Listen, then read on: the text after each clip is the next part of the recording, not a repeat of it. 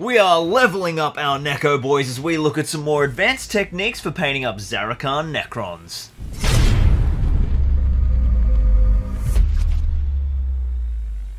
Welcome to Zork Gaming, my name's Lachlan Linton Keane, and today we're diving back into the Szarekhan Dynasty of the Necrons. In our first installment, we covered the fundamentals of these grim dark brass cons, but today we'll be looking at some more advanced techniques to really elevate your Szarekhan paint scheme. Going under the brush today, we have Big Daddy Neko, the Necron Overlord, the adorable Murder Buckets, and the big spooky boy, the Canoptek Reanimator. Now the techniques we're covering today you could apply army-wide or even use them just to accent those showpiece models like your heroes and your big sexy vehicles. Either way, they're a really useful tool to add to your painter's toolkit to make your models really pop. So as always, we begin with assembly. As all these models are from the Indomitus box, we're diving back into those sprues. The Necron Overlord is on his own command pairing alongside the Primaris Captain, and the Cryptothrall and the Canoptek Reanimator are on that big frame that we accessed the Scorpek Lord from before. All of these models are monopose, so there's no big creative decisions to be making here, but we will keep those large panels on the top of the Canoptek Reanimator in a sub-assembly, just so that we can get much easier access to all of the detail around the top of that model, and then we'll attach those plates on as we move through the painting stages. Make sure you do get rid of as many mold lines as you can by scraping them across with the back of your hobby knife, because we are going to be relying heavily on dry brushing for the fundamental phases of this paint job, and the dry brushing just really shows up those mold lines. And then once you've got those all assembled, we're going to give them a nice even prime in Chaos Black. Once again, we need to make sure we get really good coverage with this prime, because this is our foundation layer that we'll be dry brushing over. Now these early phases of the paint job are going to be very similar to the first video, and I went in deep detail in that video. I'll link that above, so make sure you check that out if you haven't already. But we'll quickly whiz through these phases again nice and fast, because there's a couple of little changes here and there because of the different components of these models. We begin the scheme by once again establishing the foundation of our brass metallic armor by applying a series of layered dry brushes. We'll begin with the new base color from Citadel, Runelord Brass, that was released alongside these new Necron models, and we're going to give an all-over dry brush all over the model. We're leaving lots of black in the recesses to make our shadows, but just getting some good coverage of that brassy foundation.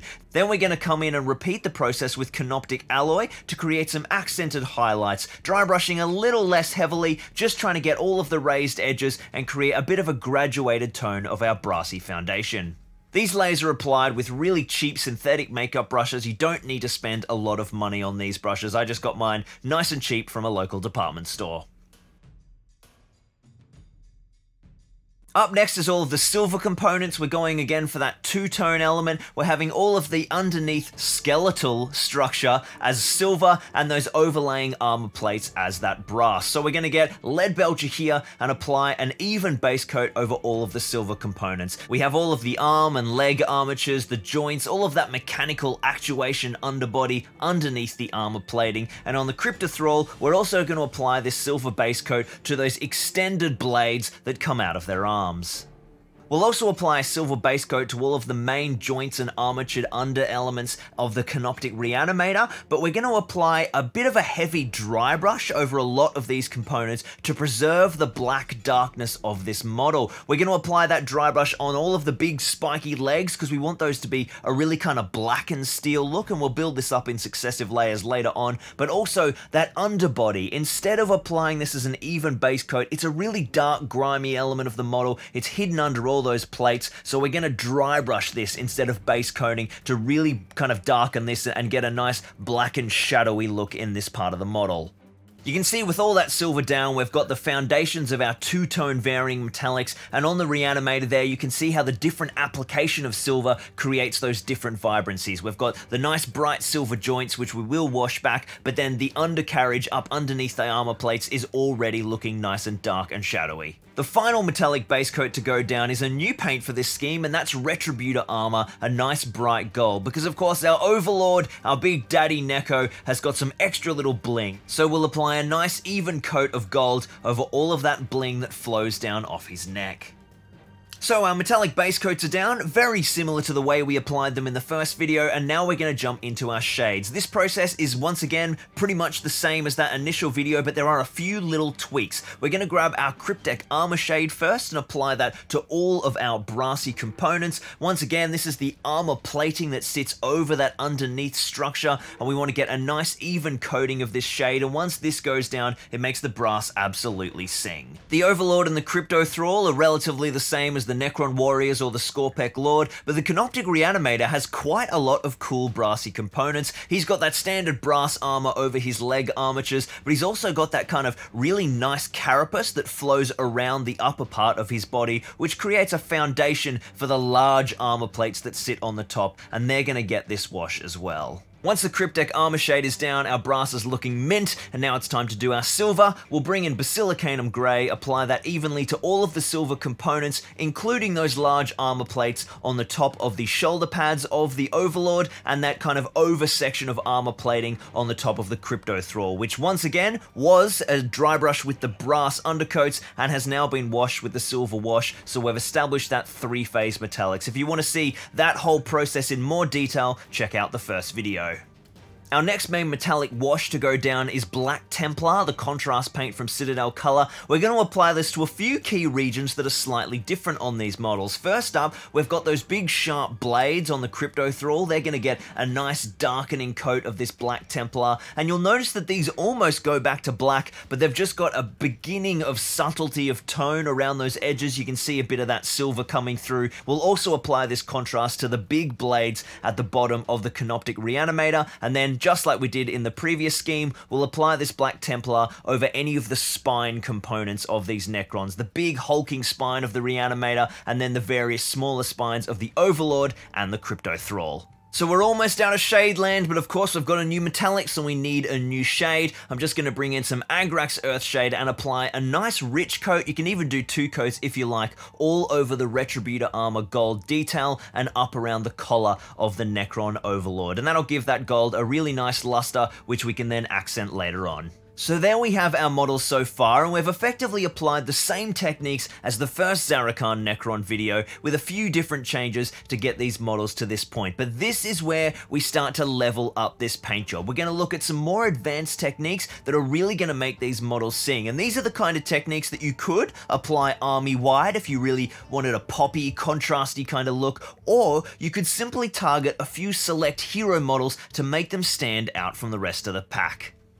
So in our last video, we basically left the metallics here. We just brought a bit of a lazy overbrush in to create a little bit more of an accent highlight, but we didn't push it any further. Today, we're going to bring in one of the most vital tools to any painter, and that is contrast. And we're going to do that by accenting these armor plates with some edge highlighting. So we're going to target the silver regions first, and we're going to bring in LeadBelcher and then Stormhost Silver. When I use LeadBelcher, I always like to thin it just a little bit with Lahmian Medium, because LeadBelcher really likes to gloop up, and we want these to flow really nicely, and we want a nice thin coat. So just a little bit of medium, and I've mixed that in on my wet palette, and now I'm going to go over all of the metallic regions of these model and accent those raised edges. And the way I like to do this in this first pass is basically accent a lot of the edges to really define the armor plates. I'm not worried about light sources or zenithal. I'm just coming in with a bit of that LeadBelcher on my brush and accenting every fine surface that I can use to separate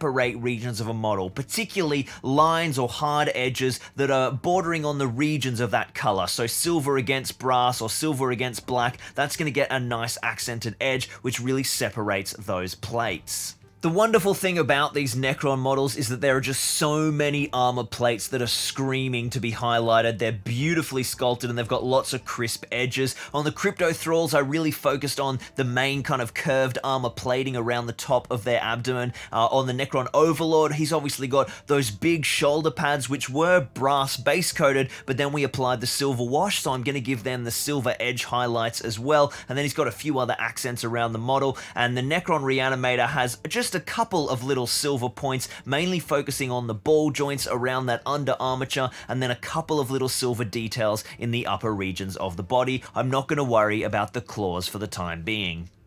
With that LeadBelcher down, you can already see just how much the silver is actually reading on the model. It used to get quite lost before, but now it's got some shape, it's got some pop, and it really captures the eye. But we're going to accent that further, and we're going to bring in the light element. Obviously, all of these models should exist in a space where there is a light source. So what I like to do is use that first layer to create definition, and then this lighter highlight, the Stormhost Silver, this is where I really kind of give the illusion of that lighting element. So we're going to bring in an even finer highlight of this Stormhost Silver on our brush, and I just use this neat on the pot and thin it a little bit naturally with the brush across the palette, and then we're going to highlight all of the areas that would get hit by that bright highlight from the light source. So across the tops of the models, across the tops of the armor plates, the Necron Overlord across the top of his large shoulder plates, and any of those silver elements maybe on his heels that are sticking out from the model with his dynamic pose, and then the same thing with the Cryptothrall. He's got those big armor plates across the top, and then hitting all of the little accents that are leading out, catching some sunlight.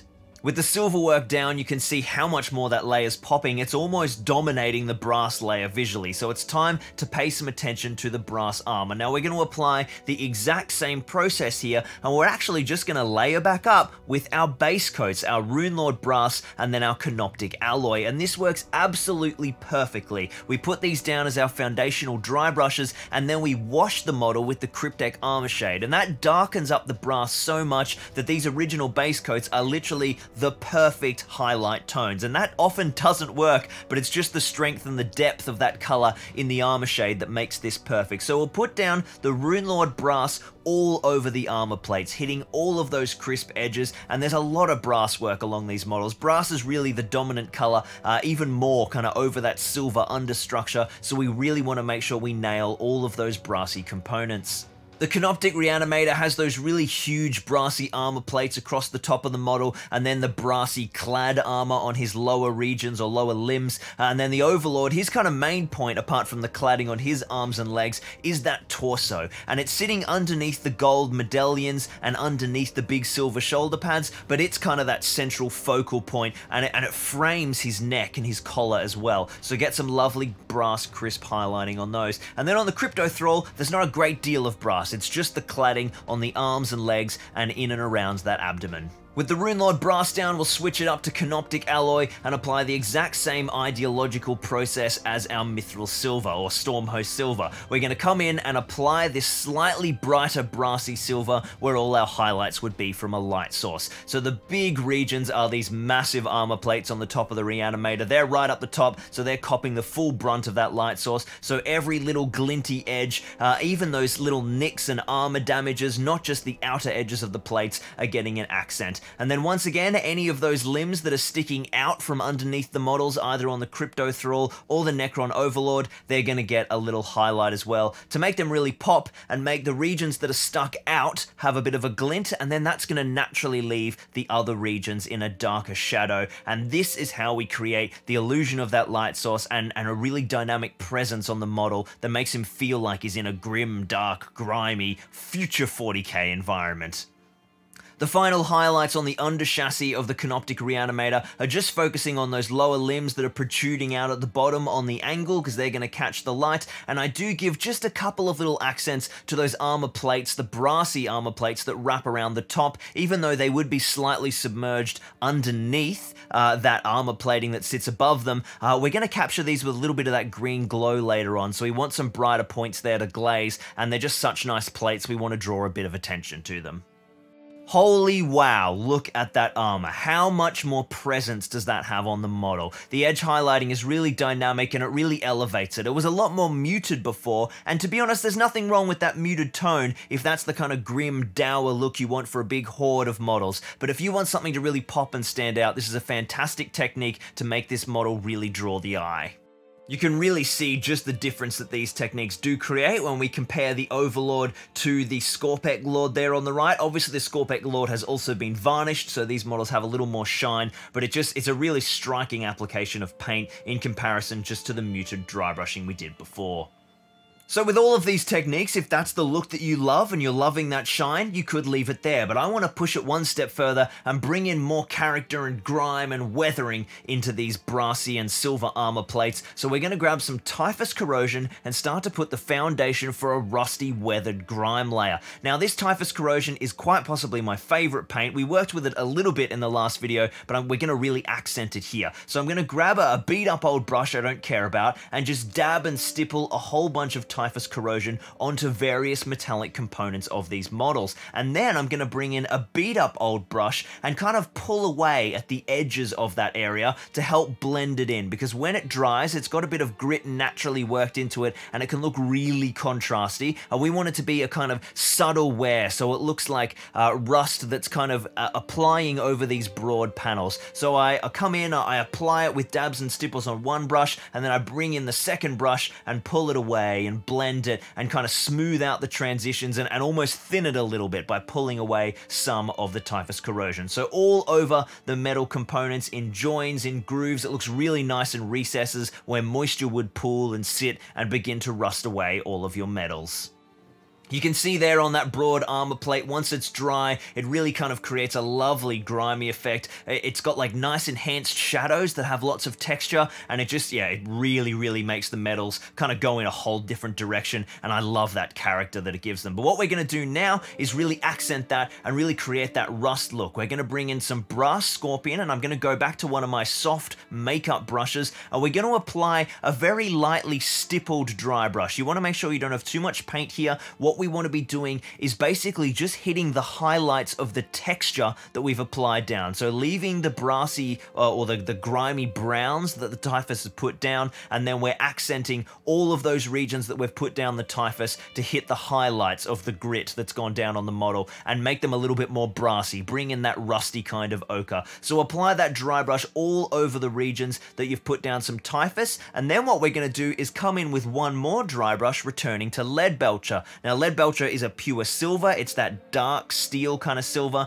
and we're going to apply that in the exact same way, just doing a much lighter pass to really hit the top of the highlight, the crispest of crisp textured details, just to give that rust a little bit of shine and help blend it in with the beautiful highlights we've worked in, and also make it look like some of that metal is kind of shining underneath our light source. So with that weathering down, it's a super simple application, but you can see it's just added a little bit of something to the metallics. I love the character it gives them. It's not so uniform, and it really likes to break it all up. Now up next, we're going to work on all of the dark steel areas that we have on these models, and these are new to this scheme. We've got the big massive blades on the Canoptek Reanimator and the kind of blackened undercarriage up on the upper chassis, and then the smaller blades on the Cryptothrall. Now if you remember earlier in the scheme, these are all the areas that were base coated in LeadBelcher and then had the Black Templar application, and now what we're going to do is begin to layer those metallics to create a cool effect. So first up, I'm going to mix up a dark steel look by mixing some Abaddon Black and some LeadBelcher. If you've got a dark color that matches this in a nice metallic from Scale 75 or even Citadel, feel free to use that as well. This is just how I mix it up, and then I'm going to grab my dry brush and apply a heavy overbrush on all of these regions. We want to kind of put a bit of mid-tone into the flat regions, really heavily accent all of the raised regions, but we're not applying an even coat here. We want to keep some of that cool element that we've got with the Black Templar underneath and that deep light LeadBelcher at the very base. So we're just building layers here, which looks really nice on this darkened steel. Then what I'm going to do is switch up to my fine detail brush. I'm going to grab that darkened steel look, and I'm just going to edge highlight all of the claws to create a further accent and really kind of make those edges well defined. Obviously all of the dry brushing will have hit them a little bit, but just go in on any of the really sharpened thick edges and kind of put in a little bit more definition, and then I'm going to bring in some pure LeadBelcher to act as our highlight and go through and edge highlight all of those regions again. So we've got the sharp crisp edges on the outside, the different panel crenellations. You just want to make sure you're kind of edge highlighting all of those components, running up the flats of the blade to make sure that all those details are really reading. And there you can see see we've got a lot more definition, but then we're going to go back into the grime. So we're going to grab some Typhus Corrosion once again and apply this in the exact same way before. Stipple it onto the entire blade with one brush and then come back with a clean brush and pull away a lot of that material. You can use your finger as well. We want to make sure none of that Typhus builds up on those nice edges that we've highlighted. It's just building up a layer of gritty grime over the central flat regions of those panels. And when those are grimed up, they're starting to look super spooky, and then we'll just do one final pass with LeadBelcher using our dry brush this time to kind of give that grit a little bit of a silver highlight with the dry brush. So that way we've got our bright silver sharp edges, we've got the depths, the black depths of the blade through the full section that's grimed up, that's textured up, but also has a little bit of a sparkle. So a lot of layers there, just for some black and steel, but it creates a really nice effect that has quite a lot of cool depth, and it's actually super easy to do because they're all really quick techniques. Our silver's done, our brass is done, our black steel's done, it's time to do our gold, and now we're just going to bring in some Stormhost Silver and just do some kind of really clean and simple edge highlights across the top of all of those little gold panels, just to kind of give the illusion of the light sparkling on those gold details. So edging the tops and maybe a little bit of the sides as those golden panels curve to catch the light, and that'll give those gold elements a really nice pop. So with that final layer down, look how much presence the metallic layers have. They're so striking. I'm really happy with this effect. And yeah, I think they look absolutely amazing, and they will get just a little bit more blended as well, because of course matte varnish will go down at the end of the model. So now what I'm going to do is just quickly get these models to their finished state using the exact same steps from our first tutorial, picking out the power cables in green, and then doing our object source lighting with Tesseract Glow and getting all of our Necron greeny elements. So if you need to follow those steps again, just refer back to the first video. So there we have our finished models, and we'll throw down a matte varnish on those, and that blends the final mix together of all of our layers, and they just look really awesome. I'm super happy with them, and I think the advanced techniques are worth it, particularly on hero models. They're almost more rewarding for combining with the Tesseract Glow and those green object source lighting. The glazes have more highlights to accent, and it kind of reads even better with all of those edge highlightings able to be filtered by the various glazes. So I think it looks really great in combination together, and it's a nice striking look with those sharpened up metallics and the beautiful glows of the greens. But now it's time to jump into basing, and I know you guys have been absolutely dying to get your hands on some Grimdark City Rubble. If you head over to the store at the moment and it says out of stock, don't be alarmed. I've got so much coming. It's just been held up by customs, and in just a few more days it should all be back in stock.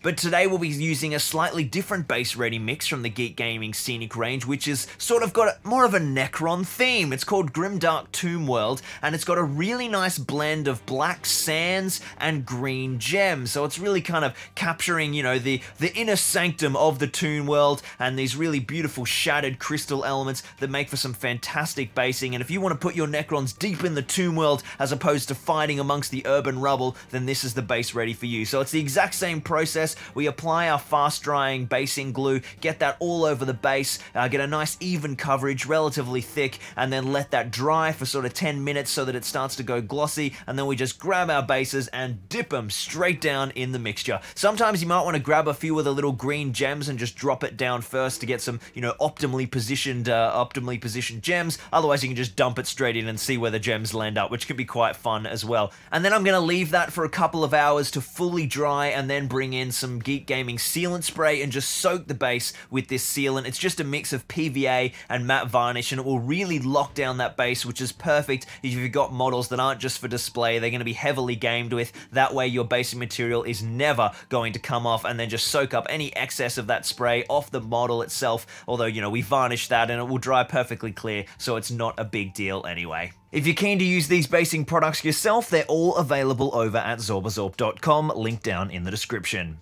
Then once that sealant spray is dry, our Necrons are finished, and they are ready to take the fight to the Imperium and claim back their lost empire. So there we have our Szarekhan Necrons. I really like the kind of level ups that we did to this scheme. We brought in some edge highlighting and did some more kind of complex weathering and rusty stuff, and it just elevates the models a little bit, and it creates a different look, and I think that's important because it makes these models stand out. So this is the kind of stuff that I would do on those showpiece models. Obviously we had the Overlord today, and the kind of bigger vehicle model, I guess, of the fuck's this thing called? The Canoptek Reanimator. I think those techniques are a really great kind of thing to add to your toolkit, but I wouldn't do them on the whole army. You could if you wanted to, but I'm really happy with the original scheme, but these do really kind of level up those hero models. When you look at the side-by-side, and I'll throw the picture up, you can see the distinct difference, right? Obviously, the edge highlighting creates a lot more contrast. It creates an overall kind of brighter aesthetic because we get so many more of those highlights, whereas it's kind of a lot more grim and dark, which is good on the original scheme, but a lot more muted and a lot less kind of poppy. And I don't think that's a bad look. I actually think it's really cool, but it's sometimes really nice to have those kind of hardcore accents on some really special models. And I think the rusty stuff is awesome, right? I love Typhus Corrosion, and bringing in a little bit more of that grime, a little bit more weathering, certainly looks cool. Now, all of these techniques we cover today, they're certainly not insanely hard. They're super achievable. I'm no golden demon level painter. I just want to get cool models on the table that I can be proud of, and I don't want to spend hours and hours doing it because I've got shit to do. So, yeah, I'm happy with these results. I hope you guys like the extra techniques we looked at today. We're going to be covering a whole lot more Necron content. We've got Necron Terrain in the works at some point. Obviously, we're diving through lots more Indomitus. We have some epic Bloodraven stuff coming up for the other half of my Indomitus forces. And then, boy oh boy, are we going to see those forces smashing against each other in some awesome campaigns and battle reports in the future. So stick around, subscribe if you're new around here, and please check out all my other 40k content and buckle up because there is loads more coming. I will see you next time right here on Zorp. Cheers, guys.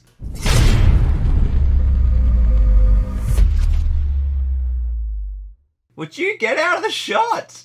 Today we level up our cats as we paint cats and all of the cats. Stage of weathering, and then we've brought in the rest of the... Would you not knock over my Indomitus box? Get out! Get out!